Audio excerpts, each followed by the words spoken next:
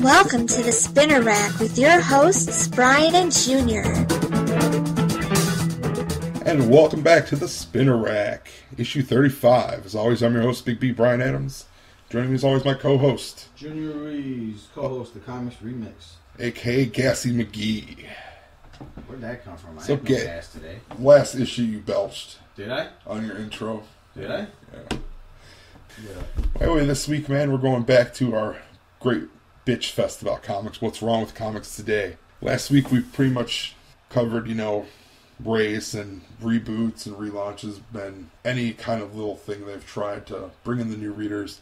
And then we bashed the hell out of DC for making horrible comic books. This should be HC, horrible comics. Yeah, totally. They're pretty bad, but outside of DC's bad editorial and the way they've handled things, I mean, Marvel's got the same problems. All new Marvel now. Marvel now. All new Marvel now. Isn't it just confusing for people?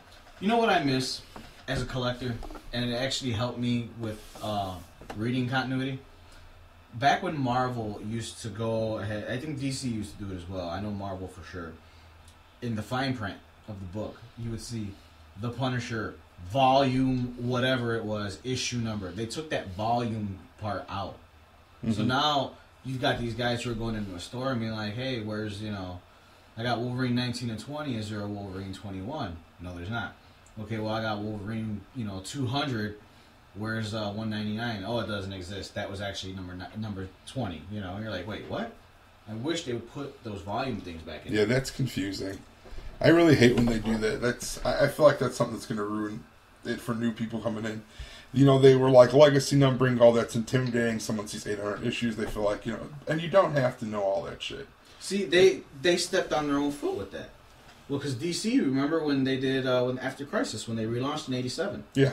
You're like Adventures of Superman, Detective, Action Comics, that kept the same numbering and just said in a bold new direction. Yeah. Why not do that again? Yeah, why not?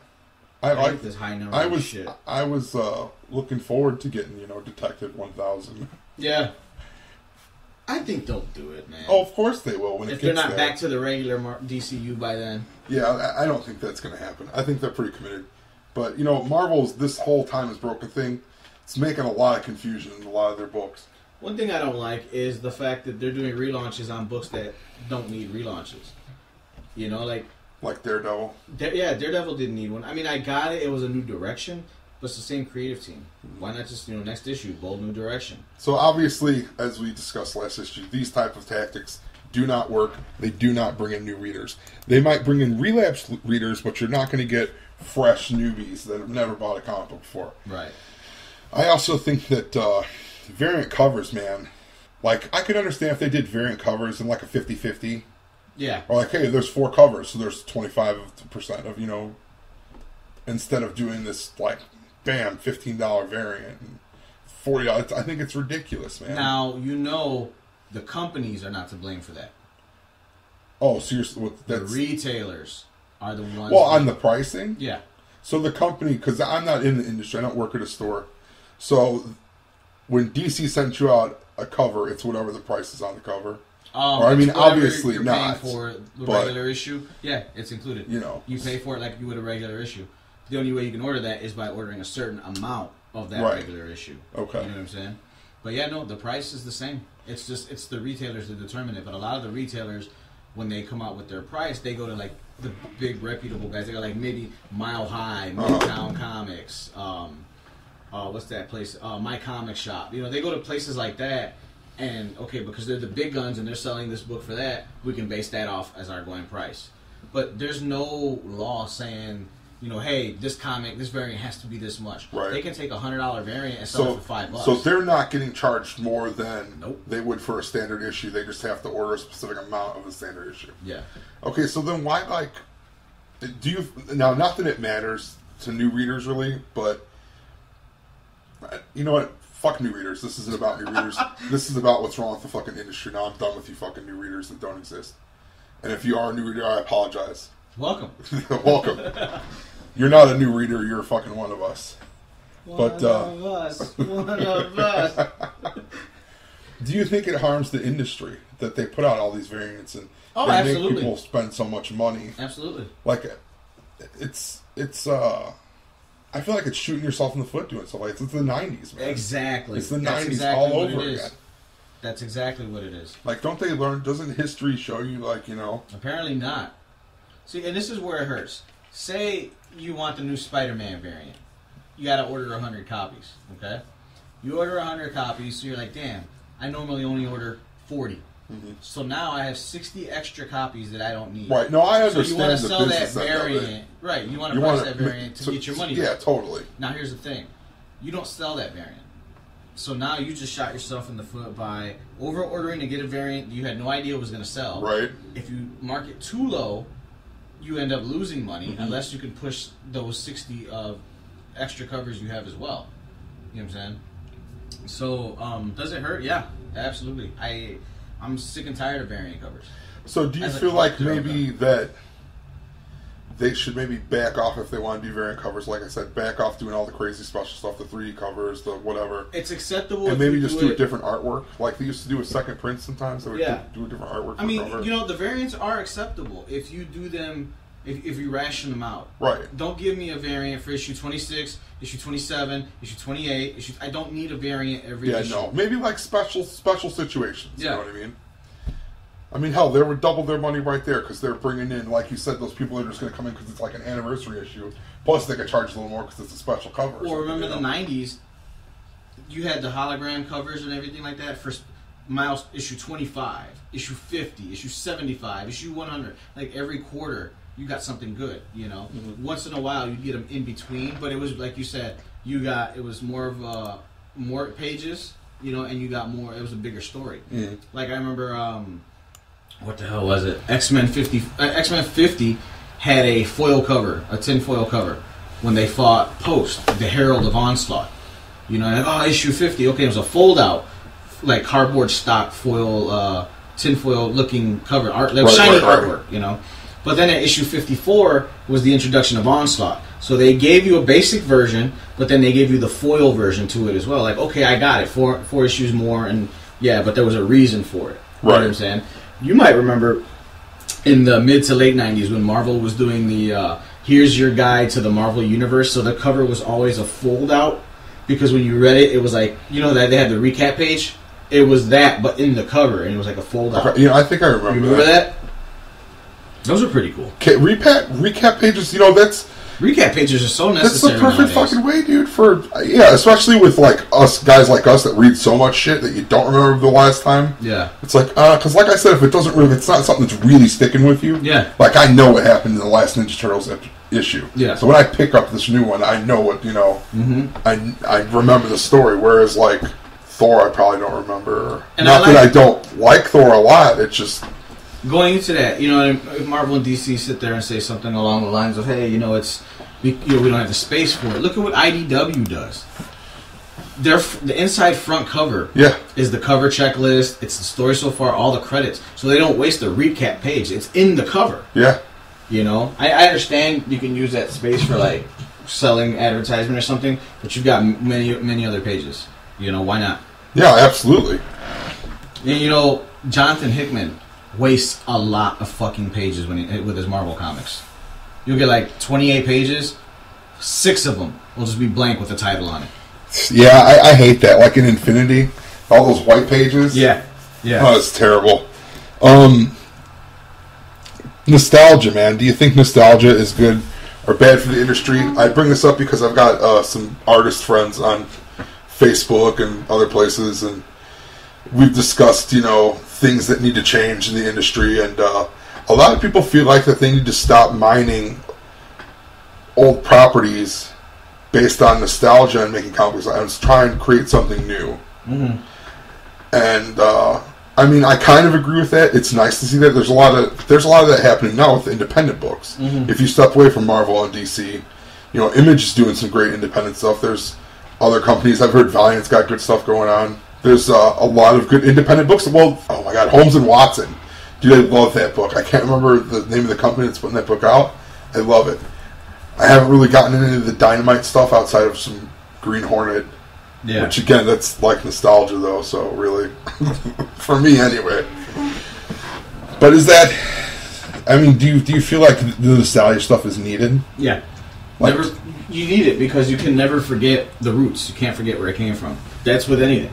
So that nostalgia factor is definitely a must. And if it wasn't, we wouldn't have the 3D covers from DC, who are doing that again this fall. Yeah, I know. Like, come on, really? Which we'll definitely be talking about that one. Can I get cardstock hologram covers like the Fatal Attractions books?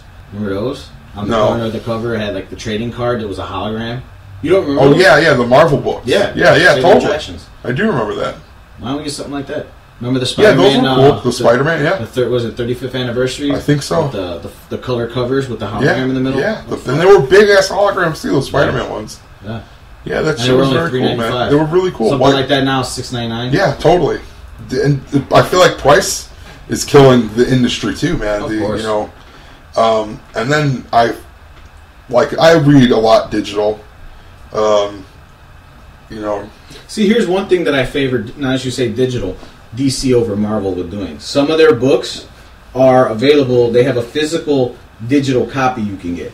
You know, you buy the regular book for you use Justice League, for example. Right. $3.99 for the book. You can buy the digital edition comic for $4.99. The cover is painted differently, so now you have a variant cover. Right. And it comes with the digital code. Right, but then so you get the option. Aren't you automatically killing the fucking value?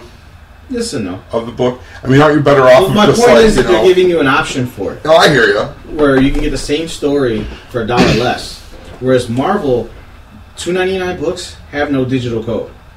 If it's a $3.99 book, you've got the digital code automatically. Right. So you're not giving me that option. Why don't you take the digital code out and put those Avengers books back down to $2.99? Yeah, totally. You know what I mean? Like, that's where DC, they give you the option. Marvel doesn't. They're like, no, this is you're getting the digital code. Right. We're pushing this down your throat. You know? So I feel like there's a lot of collectors out there that feel like the digital's just horrible, it's awful, how could you read digital? And like for me, it's like, man, it saves you money. I mean, there's books I'm going to buy anyway. Yeah. You're going to put them away. I know a lot of guys that torrent everything, and then they go to the store and they buy everything, and all they're touching it is when they take it out of the shop bag and put it into the bag board and stick it in the box, and they never touch it again. Right. And they just reread their digital copies. Mm-hmm. Or I know people that will buy the copies, and then when DC does the sales, because I mean, you wait 3 months with DC. I don't know about Marvel, but on DC's site, 3 to 4 months after a book's come out, maybe even less, 99 cents for digital. So shit, man. Like you said, they have the option. Yeah. Well, that's almost right there. If you just want to buy the regular the day it comes out, 3 months down the road you decide you want the digital, there you go. I mean, I like digital, man. It's not the same. No, not at all. But I ain't taking a dump with my newest issue of Superior Spider-Man. The problem, the advantage of digital, it's less space. And you don't have to worry about the book getting crinkled or conditioned or anything like that. Like, I get it, and it's faster. You know, you don't have to leave your house to get it. You know, I understand that, but you'll never replace the paper, the hard copies. Since we're talking about money and digital, do you think torrenting fucking hurts comic sales? Yeah, it's like regular bootlegging. Because then you get those one guys that are like, well, I'm not buying this $3.99 comic anymore because I can read it for free from now on if I torrent it. So yeah, because then the sales go down. Sales go down, prices go up on other books to try to keep it even. So yeah, it like I said, it's like the movies. Right. Even though the movies, I don't know if that'd be a fair comparison, because let's face it, a movie's like usually in the millions. Yeah, totally. You know, like, okay, so I didn't pay $15 for your $3 DVD to produce. You're losing money, you know? Like, I get it, but that's what it comes down to. It does hurt, just like anything else. So now, speaking of different formats, digital versus the paper, would you rather get your comic books cheaper and have them on a lower grade paper? Yes, absolutely. Yeah? Yeah. Because that's all we grew up with, man. Yeah. I don't need the glossy stock paper. I mean, don't. It's nice, but that old stuff, just take care of your shit. It can be done. It's been proven. I mean, when did they stop using that? And I'm not even sure what the price would have been on books at the time. Mid to late 90s. The X-Men started doing it first. Yeah, they went right to glossy pages. Yeah, they had the deluxe. They remember it said deluxe in the corner. Those were $1.95. The non-deluxe were $1.50, and the pages were non-glossy. Okay, so to go back to newsstand editions, Well, my opinion, like yeah, that's the other. Well, that's the other thing. The $1.50s were the newsstands, or the deluxes were comic shop only. So, what would be a feasible price for that, and would it be worth it nowadays?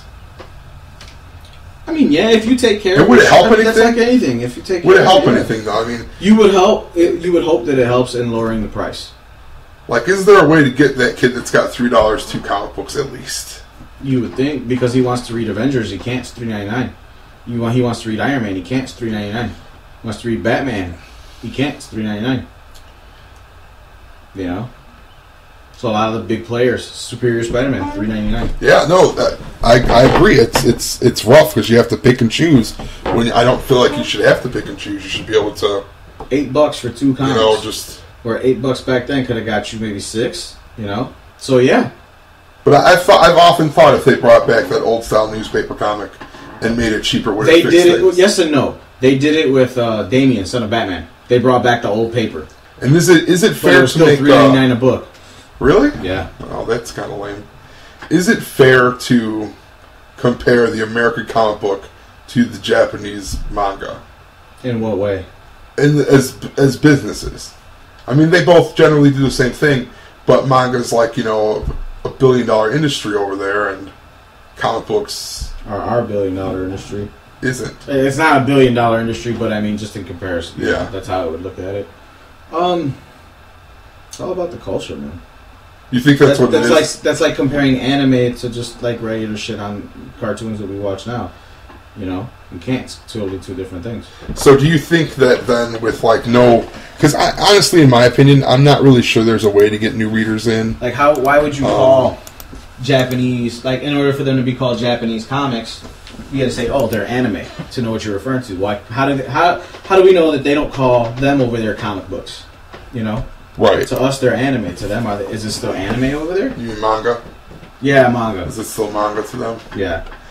Where we don't look at... Maybe they have a name for the American comic books, and we just call it comics. You know, they might could be. You know, manga. Manga is sleeve in Spanish. Did you know that? No. Yep. It's weird. Now you learned something. Apparently, we all learned something. Manga is sleeve in Spanish. Word. Well, I always wondered... knowledge, son. I always wondered maybe if, like, they took the attempt to do... Super Spike! Right? Like a bigger book. Like the digest size, like the manga. I always wonder if they just decided to try and take the manga approach to their books and say making the books $10 of just like all, you know... How many pages are those manga books? 200? Usually. $10? Spider-Man book?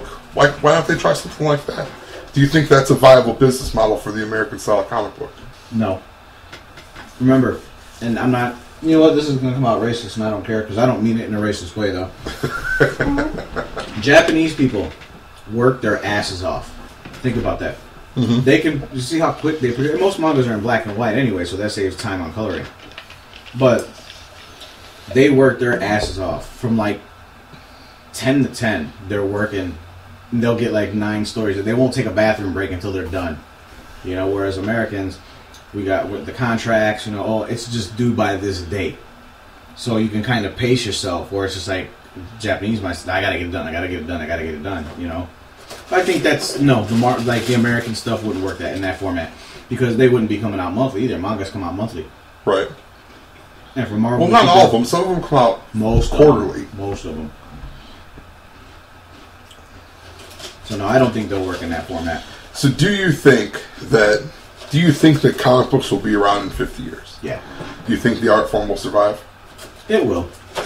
I mean, it appears to me that the conventions are getting bigger and bigger, which says to me that there are more people buying it, even if it might not be showing up on the ground level. I think it's more happening in like the back issue level. Like people are going back and buying old comic books like from when they were kids. I think there's a lot of guys that have good jobs now that are coming back into it as older men. Yeah. They took their kids to see the Avengers, and now they're buying books. This is how you know money's obviously the big factor. Yourself, for example. Mm-hmm. Let's say you got $20 for the week. What are you doing with that $20? Oh yeah, I'm totally not buying comics. Okay. Now all of a sudden, that 20 turned into 2,000. Oh yeah, then I'm buying the shit out of comics. There you go. Even comic books I might not possibly ever read. Exactly. You see my point? Oh yeah, absolutely. Because I know it's all about what you can spend.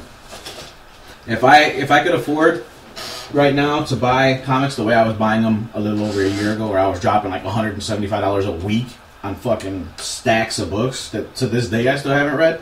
Obviously, that like a Bloomquist. I made Bloomquist look like a rookie. Sorry, Dave. No, I've seen him in Dreamland a couple times, and he has big stacks, dude. That's 2 weeks worth. Oh yeah, that's a lot of fucking comics, dude. Mm-hmm. And I was talking to him, and he was saying that it was around the time that the Human Torch died, and they had the black polybag, whatever, Human Torch death issue, and he was saying that he hadn't even gotten there yet because he was 2 or 3 years behind on his Fantastic Four at that point. He's still behind on reading.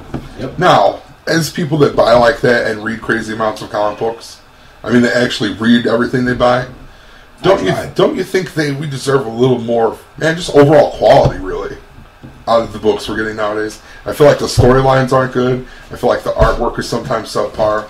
I think they're too quick to change the art team, and I'm sure that's because they get behind on stuff. But I mean, now here's a good example of a change, and in my opinion, not getting my money's worth. Growing up in the I think they ended it in the 90s, kind of do this, maybe early 2000s. You had so much exposition, I can't even say it, in the books. You had maybe 5 panels per page, little square boxes. Uh-huh. Each one had a small picture, and they were telling you how, Peter sits there with the look in his eye, as he stares at his aunt with disgust or disdain or something like that. Like they were telling you how that character felt, so you could be, like, really get in their head. Like, damn. Whereas now, they did away with all that exposition, and they let the art tell the story. Whereas you can just look at the art and be like, okay, he's sad, okay, he's happy, he's sad. Right. And you're done with the page. So, I get, inflation, times change, money, the value of money changes. But for $3.99 now, I'm getting maybe 9-10 pages sometimes of wording, and the rest is all pictures. And back in the 90s, 80s, especially in the 70s, tons of exposition. Right. And for half the price. So it took you 20, 30 minutes to read a book. Right. Now you're done in 5 minutes. Yeah, seriously. One book I will say to this day that always makes me take my time reading it, because there's a lot of exposition in there, and at the same time there's the artwork. You just have to stare at it. The Transformers books, the IDW Transformers, the Robots in Disguise, and Roy the BCI. Those you definitely get your $3.99 out of every issue. That's like Walking Dead. I don't feel like I get my money out of that book. Walking Dead, you're done within 2 minutes. Yeah, right. I feel like it's like, damn. Cursing, pointing, yelling, right. self-doubt, end. Fuck. Yeah, I would hope the industry's still around. It'll be. In some I'd like to way, see shape, my or son form. buying comic books. You know what I think is going to happen? This digital stuff is going to hit a peak, and then you will really start to see a lot of comic book stores close their doors. I think it's going to happen because it goes through everything, like the stock market crash. Everything crashes. Yeah, look at CD stores. Yeah. Music stores. Best Buy has really no... Yeah, nothing. I was like, why? I still like going to get my physical copy. Yeah, their DVD sections are even really limited nowadays. Yeah, very. But, this is... I'm calling it, man. I'm predicting it here. The comics industry is going to have a huge crash again. The big chains... Mile High, Midtown, guys like that. The ones that are they've been around. They have the reputation. Graham Crackers, they'll be around. Mm-hmm. They'll take a hurting, but they'll be around. A lot of those small chains, like the mom and pop stores, those are the ones you're going to see them close their doors. Because digital is going to hurt. And it's going to be like that for a little while. It's going to, a couple years. Then as everything picks, the industry will get better. People come back like they did, in the 90s. A lot of people fell off, but they came back in the 2000s. So something like that will come along. And all of a sudden, you're going to have people trying to hunt down more issues. You're going to have more readers come in because they're tired of the digital crap or something. Right. And it's going to be that nostalgia feeling. It's like how vinyl's made a comeback. Yeah. So people are going to start coming in here, and the demand is going to be so big that some of these other places are going to be forced to open more stores again. Mm-hmm. And it'll come back. I hate to say that because I don't want to see any comic stores go out of business. Yeah, no. But I would love to see that this it rise in popularity with all these movies, but I want more quality. Goddammit! The movies are the commercials, man. They are. I'm telling you, the movies are the commercials. They are. Now we just need to get that quality up for us readers that are already here. Yeah. So that's. But here's my thing. I'm a fan of the characters, so no matter who's writing it, I'm still gonna read it. Yeah, but like I said, Batman's been so terrible. I said this to you before we started recording. Batman's been so terrible for me that I don't even want to read it. But Well, that's how I felt about Green Arrow. And how many people feel that way, and DC is still getting their money. Yeah. Because they're just buying it and putting it away because they're collectors. Hey, DC, maybe I got you. Yeah, right? Yeah. Them thieving bastards. Why am I singing like every other I episode? don't know. I don't know. It's going to become your thing. You're going to be singing Junior. We'll get you on the street corner. We'll get Sanchez out there with a bucket for a drum. It'd be good stuff. Be good stuff. That's been issue 35. Our complaints and problems with modern day comics. That's our opinions, you know. Yeah, it's just our opinions. Anybody listening, you guys got a difference of opinion, you agree with us, let us know. Hit us up on our Facebook page. Email us. All our information is where, Brian? At comicsremix.com. That's all you guys need to know. Good night. Peace.